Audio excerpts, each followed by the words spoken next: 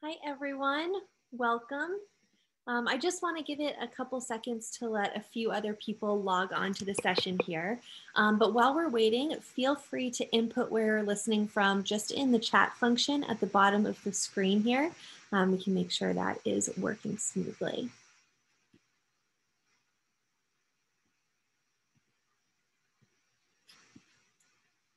We have Marley listening from Boston.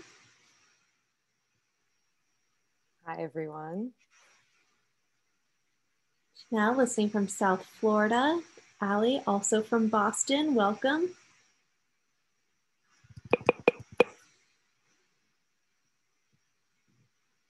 Great. Well, I see we have a number of people logged onto the session now. Welcome, Sergio, as well from Colombia.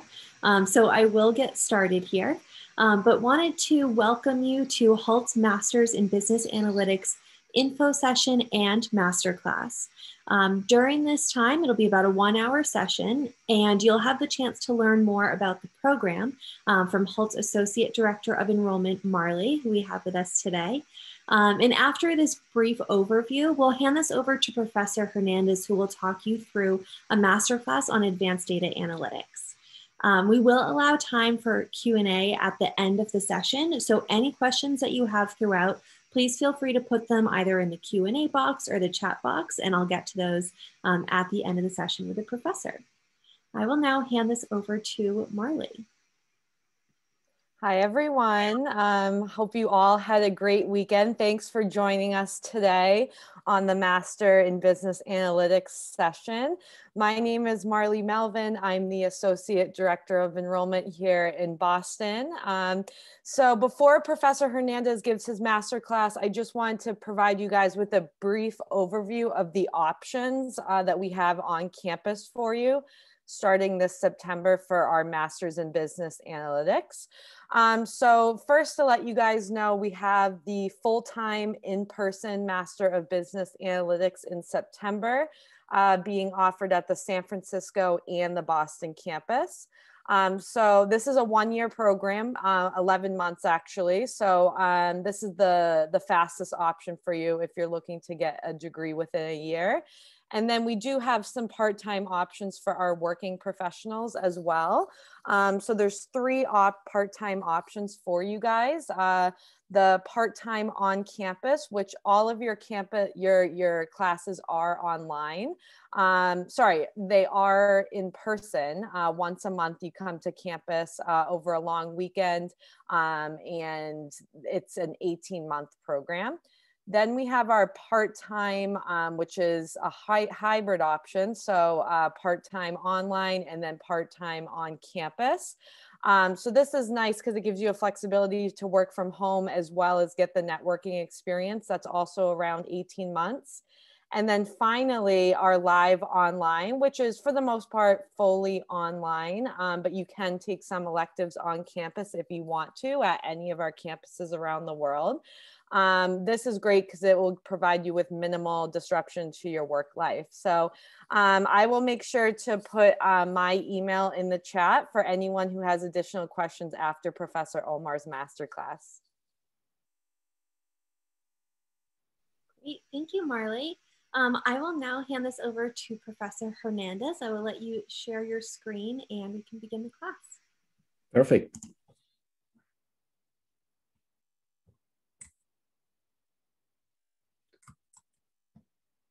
Looks great.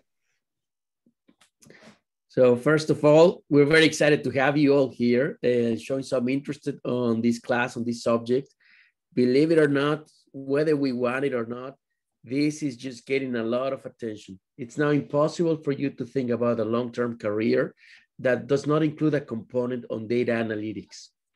Those old times when we used to have just the older people, the best salary people just making all the calls, those that are just fading away little by little.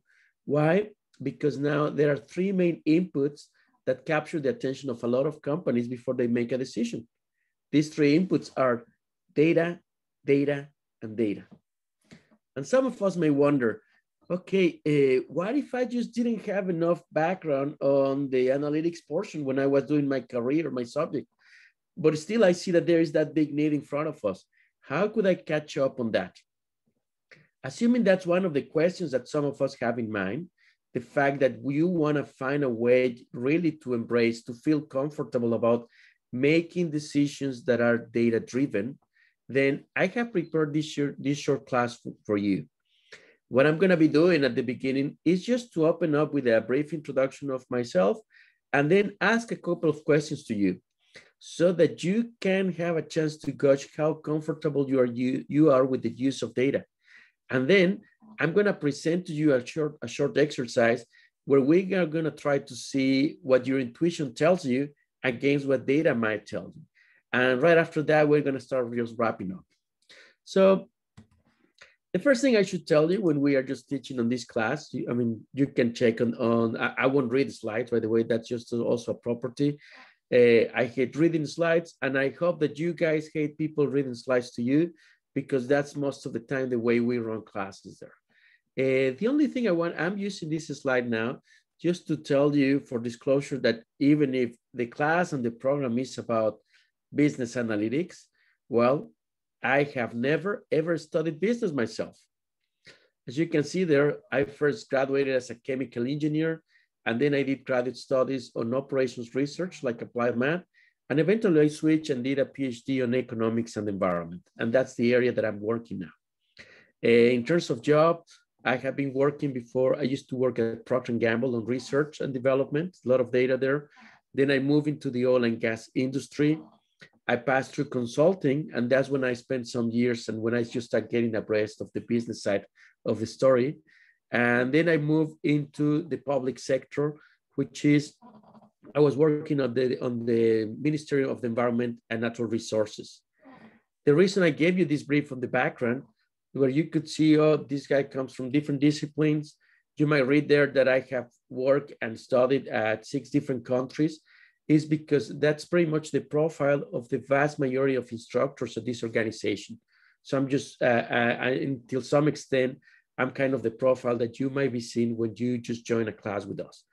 It's not only that we're expecting to have a broad set of backgrounds from our students, but we are also trying to walk our own talk. And that's what we got here. Now, let's think about something. I'm gonna start with a quick questionnaire, and I ask you if you have a piece of paper just next to you to try to answer a series of questions that I'll have for you. And that will give us a sense to understand how comfortable you are with the use of data, if you really feel you're data-driven or not. Now, as soon as I start showing you these questions, the only thing you'll have to do is to answer, just to give a 1 if the answer is yes, a 0 if the answer is no, or you can also give yourself half a point. We're in data analytics, but let's just not go beyond those 3 options: 0, half a point, or 1 point. And at the end, we're gonna count our tally marks. So on the first one, if you see just here at the top, do you push decisions to the lowest possible level? Is that you really try to get the information, try to understand what lies behind everything that we are doing? Would you just push the decisions up to that level? Think about that, Ali, Serena, and just give a 0 or a number 1 in that answer. Then think about the other one. Do you bring as much diverse data and as many diverse viewpoints in any situation as you can possibly do it? Or you just feel comfortable saying, you know, I have my ideas, I have my background, just let me try to quickly understand this, and based on that, you make a call. How open are you at trying to bring the opinion of other people? Serena, I know that in Michigan, they push a lot to try just to look for that. Chanel, what do you think about that? Just go and answer a question on that area. And then for the other question, I can see that my hair does not let you see the other question. Let me move because my hair is blocking it. Do you use data to develop a deeper understanding of the business context and the problem at hand? You really use data, or you just read a couple of things? So go and answer a 0, 1, or half a point. Then those of you who have involved on this type of decisions, you know that there is one big property behind most of the data that you are going to be using. and that is variation. Do you develop an appreciation for variation, or do you just go ahead and use an average number, and with that you try to do your analysis? Then many times we might not be 100% sure about the data we have. Do you deal reasonably well with uncertainty? Because that's connected to data quality. And do you integrate your understanding of the data and its implication also with your intuition? Because remember, we are talking about a data analytics master. We are not talking only about a data science master. In a data science master, most of what you will be doing is just getting into the complexities, the code, the programming, the statistics, and so on. But on this program we are running, we want to make sure that you go all the way up and that you are able to recommend a decision and provide some arguments for that, an action plan. That's what we call it business analytics, because you need to go and do 4 things. You need to understand the motivation, the reason you are doing things. Then you need to discuss the methods. What are the options you can go about that? Then we can crunch the numbers, of course, do the mechanics, but then we need to go and also try to provide a recommendation. What will happen out of that? Are you comfortable doing that? Answer that yourselves. So from the previous one, most of you should have a number between 0 and 6. Let's look at the next 7 and last questions. And here we have it. So do you recognize the importance of high quality data? Did you make some investments or some efforts to really try to have data of as good of a quality as possible? Try to think about that, Emily. Do you really do it when you're just trying to understand what's going on? Then, do you conduct experiments to supplement the data you have to answer new questions? Imagine that the question is here, Jacob, John, if you have to decide whether to invest on a new opening store in one location or the other, or if you are not sure about one type of design over the other, if you don't know if you should go just push forward with one promotion or the other, all of those kind of decisions can be tackled also in part with the use of experiments, validation of a couple of hypotheses that we may have. Are you all guys comfortable doing that? Try to say. Then almost there, do you recognize that decision criteria can vary depending on the circumstances?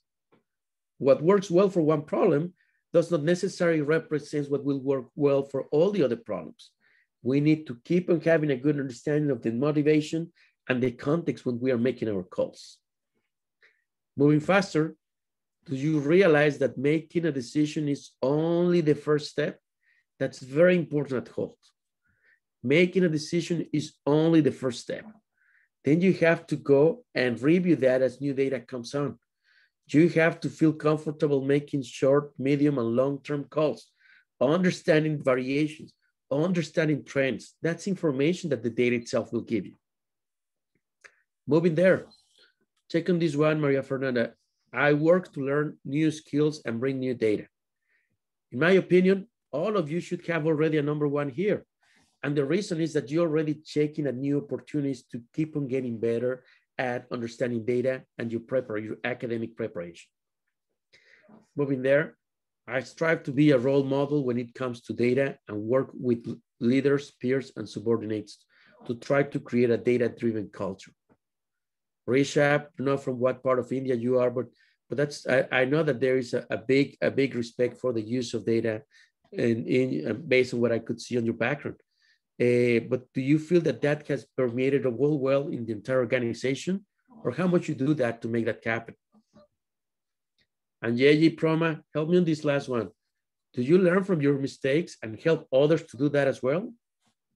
Because nobody is the big expert on business analytics. Nobody. So how comfortable we are about learning from our mistakes and making a better, and being better and having a better organization. Now, with these 13 questions, we already come up with a list of scores that may go between 0 and 13. You don't have to share your answer, but just tell me, if you score 7 points or more, I feel that to some extent, you feel comfortable making your decisions based on data, but you wish you had developed even more skills in that sense, because you realize that the economy, the paths, the new jobs are moving on that direction. Those of us who score less than 7 points, well, you are still in a very good time to change that, to make things into, turn things into the right direction. Why? Because as an example, for many of the classes that we run at Hult, and before you even join the program, what we have done is to recognize that behind our big strength, which is an heterogeneous class with a lot of different background, we also need to understand that some of us are more comfortable with the use of data than others.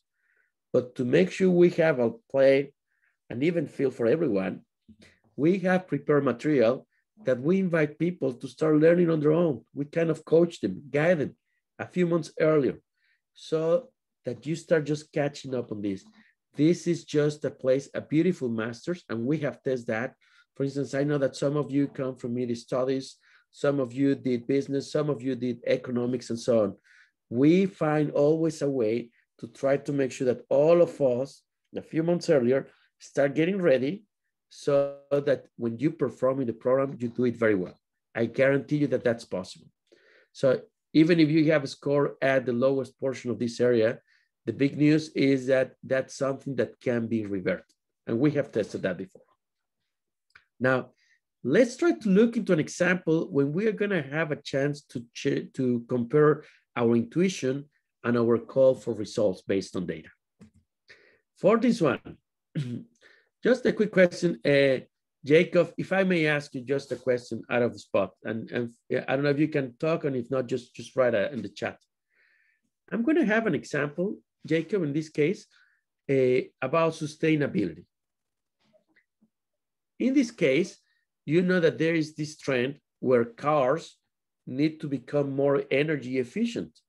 You need to find a way to have more mobility by using less energy. Let's just for a second move away from electric vehicles. We can talk about that later, but think about gasoline, traditional vehicles.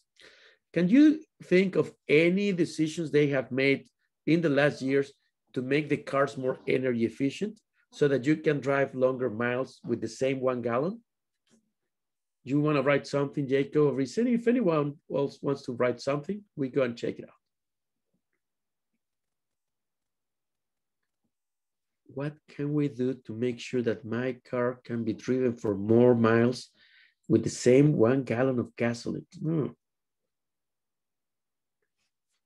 Any ideas over there?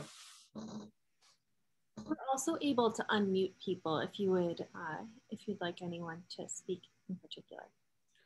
Oh, yes, if someone raises the hand or so on, we can just put it, sure. Or just in the chat. Is it possible to write in the chat? Yep, absolutely. Okay, so he said, no worries, Jacob. Just checking if you can type one idea, or anyone on our audience, one idea of what can we do to make sure that the vehicles we are producing become more energy efficient, that with 1 gallon of gasoline, you can drive more miles. One decision you might make on that? Retrofit to add alcohol. That's a very good one because that will have less emissions. That's a good call, John. I like it a lot. What else can we do to make sure that our car becomes, the new generation of cars become more energy efficient? I give you a hint. Time ago, most of the cars were manufactured out of steel. Look into the type of fuel, Chanel. I like that a lot. Yes, definitely. Or the material. Also the material. That's very important. It's not a surprise that year after year, less vehicles are made out of steel, and now they use aluminum or other type of composites. Why? Because that reduces the weight of the vehicle and increases the efficiency. Just with that background in mind, I'm going to ask you a favor. Think about this situation. There is a business decision you're about to make. I need your help. Assume that you work in a company, and within that company, in the sales team that you are leading, there are only 2 types of vehicles. Some of them are the SUVs, which can get you 10 miles per gallon. And the other type of vehicles that you will have there are sedans that give you 20 miles per gallon. And let's assume that in all cases, they use the cars for 10,000 miles per year. That's the background. And then leave everything the same. There's the same number of cars on one type, the same number of cars of the other types. All of them drive 10,000 miles. Let's not change a lot of things. Now, this is the decision, and this is where I need your help. You only have enough money, enough resources to change one of these two models. And your goal is to help your company to save money. You want to lower operating costs. How would you do that? By saving more on gasoline. Now, you have two options. Option number A will be that you go ahead and replace the 10 miles per gallon vehicles for a 20 miles per gallon one. The other option you will have is that you just change the other car, the 20 miles per gallon vehicle, and you use one of 50 gallons.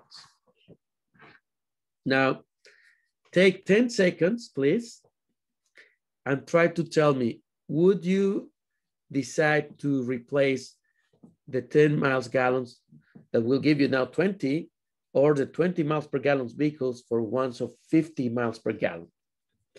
Take a few seconds and then just give me an A or a B as an answer. We cannot say all of them, none of them, or so on. Just one or A or B, okay? Ali, you're saying A. Risha is saying A. Jacob is saying B. Okay, we have.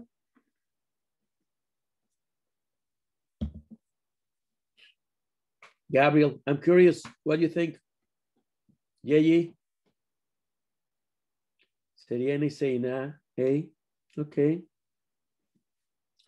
Yeji goes for A. Okay. Proma, what would you say? What do you call? Aisatu A. Oh, you did media studies, Aisatu. I was reading also. I went through your LinkedIn, guys. That's a very nice degree. Now, if you agree, we have few of us who will go for option A. Few of us will go for option B.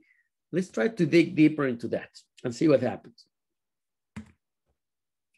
First, we're gonna go and check what would happen if you replace vehicles of 10 miles per gallon for vehicles of 20 miles per gallon. And friendly reminder, we were assuming that all these vehicles are driven for 10,000 miles, okay? So with that in mind, if you have a vehicle of 10 miles per gallon efficiency, and you drive that for 10,000 miles, then you will be consuming 1,000 gallons of gasoline. But if instead you have another vehicle that will give you 20 miles per gallon, then you will be consuming 500 gallons, and your savings will be equal to the difference between both scenarios. That will be 500 for the first one. In a similar way, if now we focus on option B, you already know that for the 20 miles per gallon, that was a 500 gallons consumption. Let's see what happens if now we have a vehicle that will consume will give you 50 miles per gallon. Then your gas consumption will be 200, but your savings, again, given as the difference between two scenarios, the savings will not be that good. So the right answer for this problem will just be that we go for A.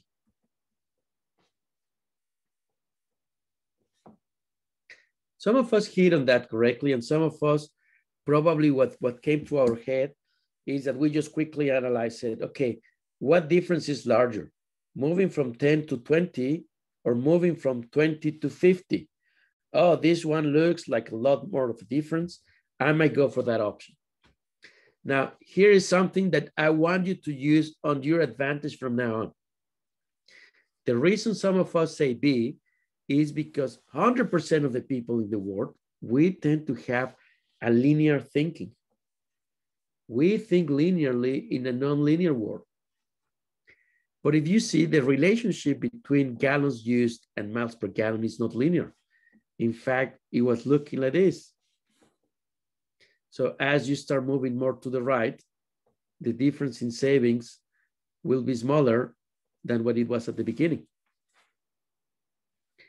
That's the big takeaway that I want you to embrace. Because one push we constantly do in this program is that we try to help our students to get ahead of the game, to get ahead of some trends, to get ahead of the way most people think, because we are confident that that's what will make you different. That's what will push your career up. And this is not a surprise. This time I show you an example about an area just for efficient vehicles, sustainability.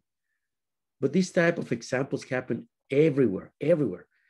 Even you can even go beyond the traditional business entities that you know, organizations. Just think even about sports. These fellows that you see there are those, I hope you have seen that film, and if not, just watch it, Moneyball. They told you in these organizations, this is about baseball if you like it, the A's, how this is an organization that has to use like 10, 20% of the budget that the richest teams use. So there is no way for them to buy the best players. They have to find a different way to compete. And they did that by adopting aggressively some data analysis practices.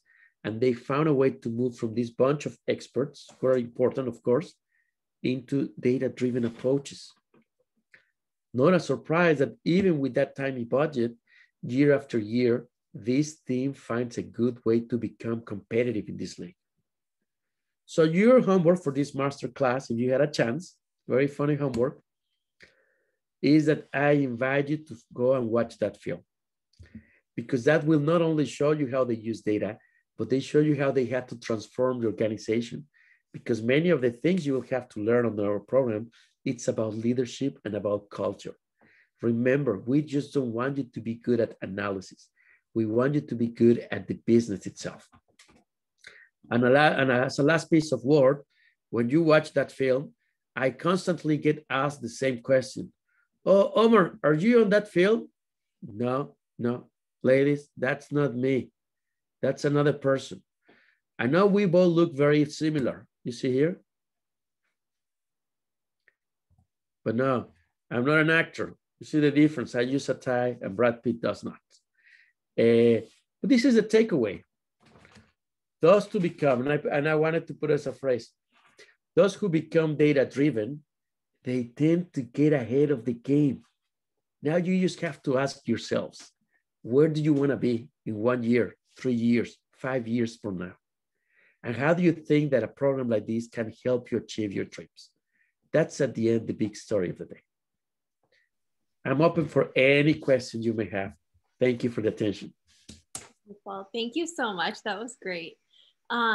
As Professor Hernandez said, if you have any questions, feel free to input them in the chat function, or in the QA box at the bottom of your Zoom screen. I'll give everyone about 30 seconds or so to input your questions, but that was very insightful. Also feel free to, if you have any questions about the actual program, we also have Marley back as well. Just a minute here. All right. Thank you. Well, it doesn't look like we have any questions coming in, but if you do think of any, I know sometimes it takes a minute to let all of that information marinate. So please email admissions@hult.edu, and I'm happy to pass these questions along. But I do want to say thank you so much to Professor Hernandez, and thank you, Marley, as well, for taking time to briefly review the program. And thank you to all of our attendees for joining. It was wonderful to have you. If you're interested in any of our future events or masterclasses, you can go to hult.edu/events and register there. Let's see if we have anything coming in the chat function here. We actually do have one question, Professor Hernandez. In the 5 years of work experience, I have worked mostly on Microsoft Excel. How can I get a head start for the program? That's a good question. Perfect. I love that question. And that's very common. So number one, you will not get rid of Excel because still nowadays, it is one of the most commonly tools adopted outside in the market. So it's good that you have that. And remember, every time you have a not so large set of data, Excel can do a very good job at statistical analysis, regression, comparisons, and so on. Now, the challenge comes when you start having more and more data. Some of that data that at one point may not even fit into your computer, your laptop, big data. So as you start having more information, then you need to move to another type of packages. In this program, we make sure that our students cover two types of things. You start with Python, and then you move with R. There's a lot of discussion about which one of them is better, but here we think that you need to be good at both of them. Now, the question next to that is for people like probably like you, when you were saying, hey, I'm okay with Excel, but I have not done coding in a while, probably never. Well, don't worry, because that's the idea. Learning Python and learning R is not rocket science, but the fact that it is a language gives you already a lot of insight. It's difficult to learn a language just from one day to the other, from one week to the other. So what we do is that we try to give you some small bits for you to start preparing. And believe it or not, it's also the back of your head who starts getting ready for that, because this thing will just activate the brain a lot and will help you think in different ways. So how do you get a head start on that? By accessing some of the material or the links that we're going to have for you. And some people tend to start 1, 2, or 3 months earlier. We don't want anyone just to become an expert since the beginning. If you can, that's good. But we just want everyone to have a sort of a constant pace, because that's really what will bring you in very good shape when you start. So we can give access to some material for, and in fact, we do it so that people start early. Wonderful, thank you. We do have another question. I'm going to give this to Marley, and then Professor Hernandez, if you want to jump in afterwards, feel free. Gabriel would like to know, Marley, what is the difference or the main difference between the online and the in-person version of the program? Yeah, that's a great question. So the main difference, and Professor Hernandez, you can also give your input on this as well, maybe teaching both. But the main difference I would say is the networking opportunities that you're going to get. Obviously being virtual, it's going to be very similar to this style that Professor Hernandez did today. So if you're comfortable with that, then that's great. But you also will have the option to come to the physical campus and network with your cohort. And just being on the physical campus, it's definitely a different learning experience overall. So Professor Omar, you can give your input on this as well. Yes, thank you. So to start with, Gabriel, the academic objectives are the same, whether you try one program or the other. And then most of what we do is to try to give you the option. Why? Because some people will feel they are prepared to just stay where they are physically, geographically, and just try to accommodate probably their work or family things with the time they spend on the program. Some other people will feel that part of the reason they signed for this program is because they're after the physical interaction of hanging out with more people, like the school type or so on. At the end, we feel that that's more of a personal choice. So what we are trying to do on this side of the story is to make sure that whether you pick one option or the other, you both fulfill the same academic goals that we have there. Mm-hmm. That's helpful. Thank you. This question is for Professor Omar. John would like to know, do we get projects and the opportunity to work with experts on projects? Yes, for most of the classes you have here, John, you're going to have a project, a final project. Now, very important, you need to start feeling comfortable at working with people in teams, because the majority of the projects are team projects. And that's also another characteristic that we sell when we are at Hult. We try to show the employers outside that once they work with a Hult student, well, they will have the guarantee that that person can just work literally with any type of people, any type of teams, because that's what we get you with different nationalities, profiles, and so on. Now, some of the projects we have are related either, I can give you some examples. In the case of the class of Introduction to Data and Advanced Data Analytics, we gave you a large database with plenty of columns, like 25 columns, hundreds of pieces of information and so on. And you needed to develop some insights out of that, that eventually you will connect to a promotion, a marketing promotion program, and see what segments you will be tailoring, what type of activities you will be running, and so on. For Python, R, and machine learning, we also have projects. And on this project, same story, we're playing just with some big databases that we're going to give it to you. We try to walk you on the challenge of just deploying that. And there is also the option for many classes that either you bring your own data or that you allow us to share some data that where we can all just start working on that. Why? Because some of you have worked on this before, realize that many times the biggest challenge we have with the data is to gather it, to clean it, to organize it, to make sure that it's of good quality, and then we run all the type of analysis. So yes, you will have projects most of the time. And we do have another one, if that's okay. Yes, yes, it's okay. Okay, great. Let's see. Now, is it Rishab? Am I pronouncing that incorrectly? I apologize if I am. Has enrolled in the dual degree program, 1-year MBA, and then Master's in Business Analytics. How much time will this person be spending in class? Like, what does that look like on a weekly basis? Okay. Out of caution, I'm not sure about that because the people I know who are doing the dual degree, they first do one and then they start the other one.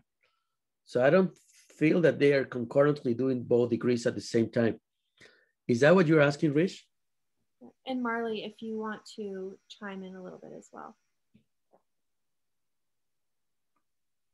Yeah, so on this, yeah, I'm not sure in terms of like what the timing, I think Professor Omar would probably have the best insight because I just work with the student up until they get to the classroom. So I'm not really sure. I wish I could give you a better answer for that. Yeah. No, please go ahead. I didn't mean to interrupt. I was going to ask you, how long is one of your typical classes? Maybe that would help. Yes. Most of the classes that we run take 2 or 3 hours, and we meet with students like 2 or 3 times a week, depending on the class that we have. Now, students tend to have like 3 classes every quarter or so, and that's more or less the approximate timing. But we can do that. The number of hours of class time is something we can calculate because every single master is connected to a number of credit units. And each one credit unit represents 10 hours of contact, direct contact. So I think that's a way to just to go and get on the numbers.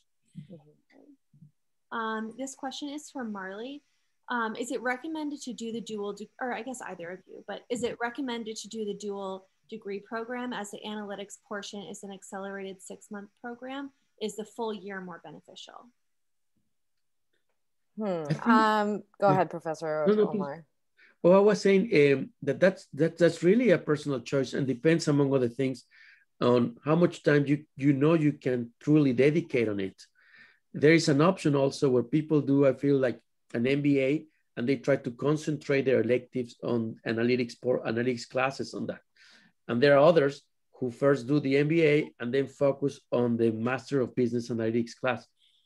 I understand, but here you might be better than I to know that those of you who do the program of Master of Science on Business Analytics will also have the chance to receive an OPT that can last up to 3 years. So you can work up to 3 years in America. And I'm just mentioning that because I know from other students that sometimes they try to come up with a package. They want to have the American experience academically and combine that with the opportunity of working here. Great, thank you. All right, let's see. I'm just going to, looks like we have just one more question here. Yeah, of course. And this is for you, Professor Hernandez. Will we be reviewing other tech functions such as SQL's basic coding, or an overall distinguishment of all the differences of data analytics and computer sciences? No, to be honest, on this program, we focus on SQL, and that's where you have a class. The class I'm talking about is called data strategy, and within data strategy, there's a conversation about other programs, but that's more of a business type of class.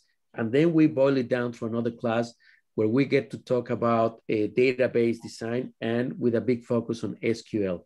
So we are not covering anything different than SQL in terms of analysis software for databases. Great, thank you. Yeah, of course. All right, everyone in the audience, any other questions? Feel free to, again, put those in the chat function. But thank you so much, Professor Hernandez and Marley, for going through those. Really appreciate it. Again, if you have any questions, please email admissions@hult.edu. A recording of this session will go out to everyone afterwards if you want to go back and rewatch. And if you're interested in our follow-up Masters in Business Analytics event, this will take place on February 22nd, and we'll dive into Masters in Business Analytics graduate opportunities, what your career could look like, and then we'll also have some alumni that you'll be able to speak with as well. All right, so thank you all. I hope you have a wonderful day. Thank you for attending. Thank you. Stay in touch, guys. Bye, everyone.